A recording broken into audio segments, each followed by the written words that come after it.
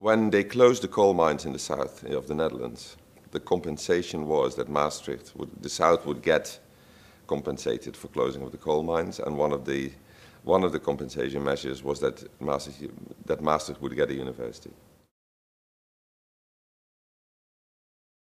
It had to choose, and it had to be innovative. And that's when Maastricht University, from the start, chose to have problem-based learning as a teaching method. So very small scale.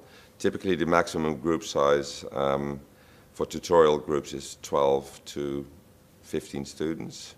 And so the tutorial groups, the problem-based learning tutorial groups, that is the core of the teaching system, not the lectures. And so it's a completely different approach. Yeah.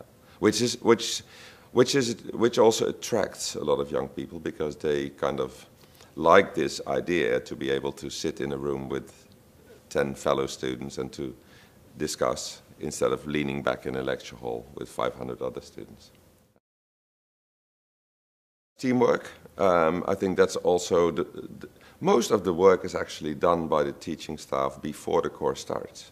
It's a very careful process where you try to find the good cases to be discussed in tutorial groups, which lead after discussion to learning goals for the students. They all have to study individual and get the answers to these learning goals from the literature. So what you need to do is you have to, for a course, you have to really set the goals. What do we want the students to learn in this course? And then work back from the goals to the cases you present to the students. And so that can be done in any field. It is a little bit, it's a bit more difficult with subjects like mathematics or calculus. Maastricht University is working in a number of countries where we have supported universities to implement partly or totally the problem-based learning method within their universities. Examples are Mozambique, Saudi Arabia, Indonesia. So that's where people from Maastricht University go and work and train teaching staff in problem-based learning. So that has been going on for a while now. Be persistent. I think that should continue. At a certain point, it does help if there are some policies at the policy level, some changes as well, where they would either reward universities for changing to these. Sometimes money can do the trick. You invest in those kind of more progressive changes, but it takes time. It's very, very difficult to make. That's what I was stressing. It's difficult to change radically, and I also think you need time.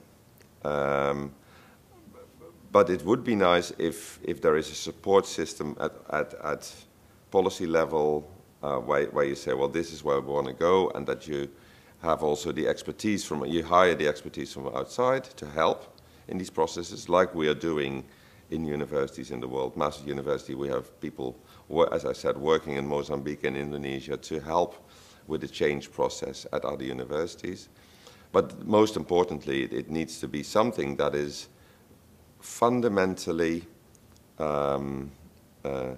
supported by all the levels, be it at the ministry, but also the executive boards of universities. Unfortunately, this is most likely going to be a top-down process. What do you mean by quality of education? It might actually mean that for each university, different measures would be needed to tailor to their status quo and how they want to change. I don't think there's a one-size-fits-all solution. One college may primarily focus on grades, take the students with the highest high school grades, and that's their definition of excellence. Others are more interested in the energy that young people have and how that might also be more extracurricular, that they have a passion for politics or a passion for human rights or a passion for doing work in developing countries. And that might also be a definition of excellence. So I think that's just to give you this example, and I think there are many more examples in the whole excellence debate. What are you looking for in young people, and what then do you offer them?